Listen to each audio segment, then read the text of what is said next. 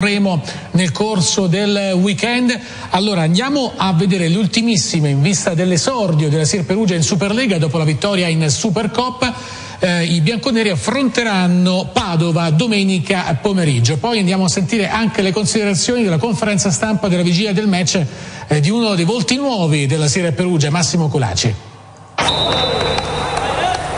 Sarà doppia sfida quella tra la Sir Safety Conad Perugia e la Chioene Padova, perché la squadra di coach Valerio Baldovin, impegnata ieri sera al Pala Piacenza nel posticipo degli ottavi di finale di Coppa Italia, ha battuto i padroni di casa in 4 set, staccando dunque il biglietto per i quarti, in programma proprio al Pala Evangelisti contro i Block Devils, con i quali giocheranno anche la prima di campionato, sempre al Palazzetto di Perugia, domenica prossima con fischio d'inizio alle 18.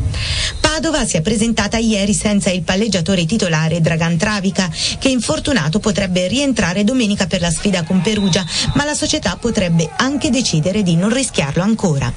In campo la Sir si troverà davanti l'opposto Gabriele Nelli, MVP della partita di ieri sera e apparso già in ottima forma fisica.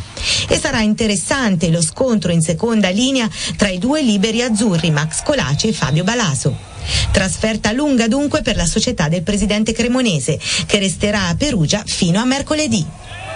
Le 4 lì secondo me hanno qualcosina, in questo momento qualcosina in più rispetto alle altre. Quest'anno ci sono tante squadre forti, secondo me una delle squadre che ci sono 2 squadre in realtà che possono essere veramente molto interessanti, una è Verona e una secondo me è Piacenza, anche se non ha disputato una buona partita ieri, insomma il risultato lo dimostra, però secondo me col tempo possono diventare veramente delle squadre interessanti. Piacenza perché ha tantissima esperienza, Verona è il giusto mix, ha dei giocatori esperti ma anche dei giocatori molto, molto giovani e bravi. Per esempio cito Spirito, che è stato nostro compagno di nazionale, ha le prime esperienze anche lui, ma che è un giocatore di grande potenzialità.